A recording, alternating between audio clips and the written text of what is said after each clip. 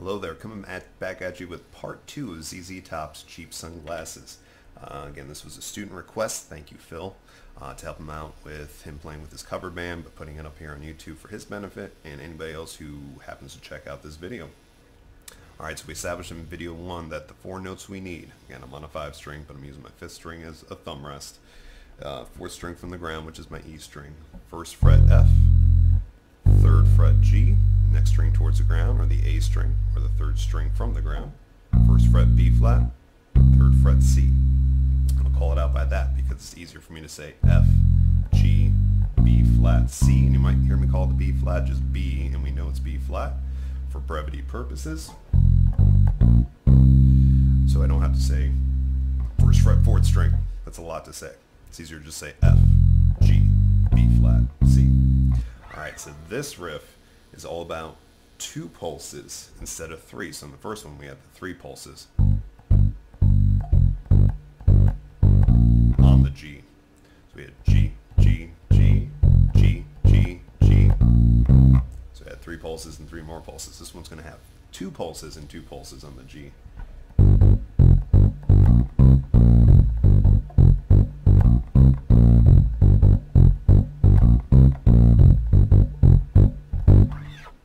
Sorry, I had to pause that for a second to kind of get my bearings on the count for this, because it's syncopated like crazy.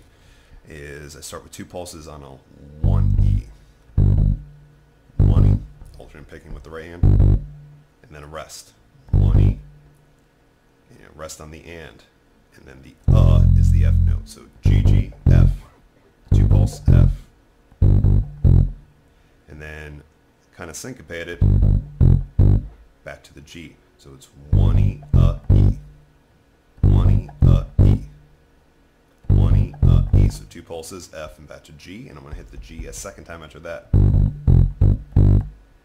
1E, E, 1E, E, That's G, G, F, G, G, G, G, F, G, G. And then my closeout riff is going to come on the 3 and 4, 3 and 4, You can throw this little in there, but you can also just go B flat, C, B flat. And right before the start of the next pattern, which is the same pattern, I'll throw in a little F. So B flat, C, B flat, F. B flat, C, B flat, F. 3 and 4,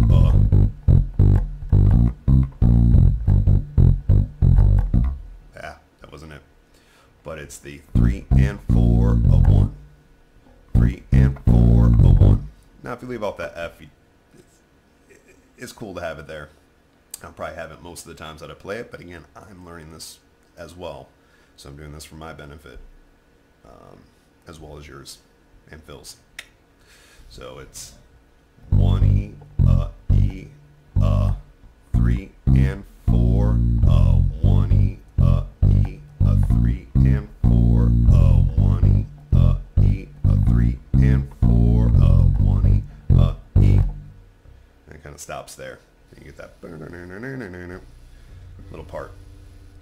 Alright, so like we did with the last video, I'm going to throw in a pulse. So our goal is 96, so it should sound like this. This is our goal.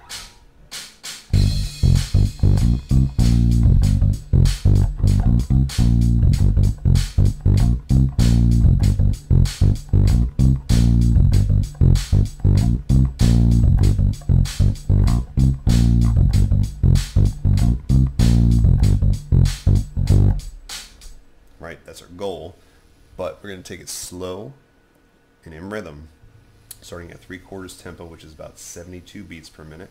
We'll bump it up in between this and our goal, and you can set your own metronome at home to whatever tempo is going to fit you best as you progress up to 96 beats per minute. So it's 72. It's 1, 2, ready, go. G, G.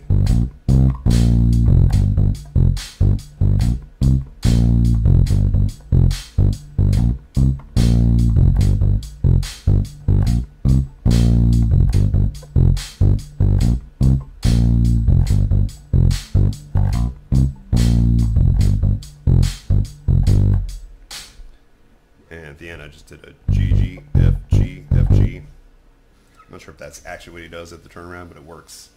Then we bump it up to 84. There we go.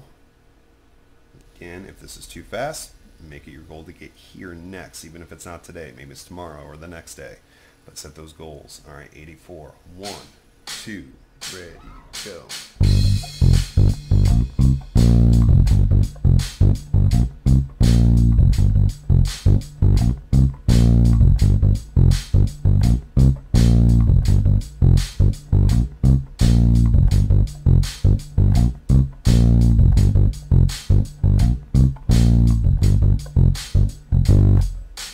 Sweet. And we're that much closer to reaching our goal, which is 96 beats per minute.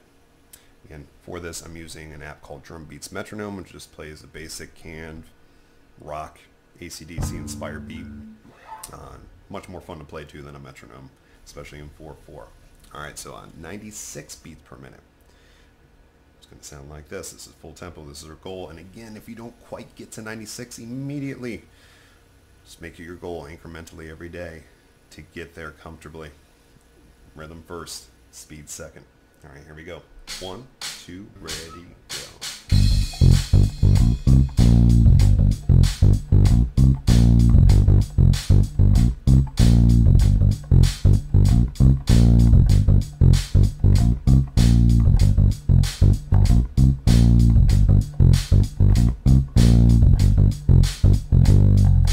Sweet. And there's our goal. All right, so put those two together, practice them both up, play along to the song, and you're gonna love it. It's a fun riff, 4 notes, fun 2 riffs. Just remember, focus on that F, that G, B flat, and C in that box pattern. So a lot of the song is right here, and it's so fun. Side note, technique-wise, I'm using a lot of alternate picking with the right hand, so pay attention to what my fingers are doing here. And then you notice I'm in a groove range. I'm not trying to reach up with my ring finger or put my hand at a contorted angle. I'm bringing it back here. So it's like these two fingers kind of work in conjunction with each other. These two right here, this one comes down with it, and I'm really just shifting the weight of my hand from my pointer to my pinky.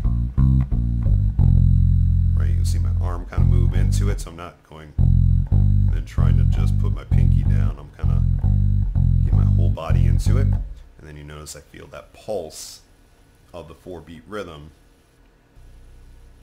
with my chin, with my foot, something of that nature.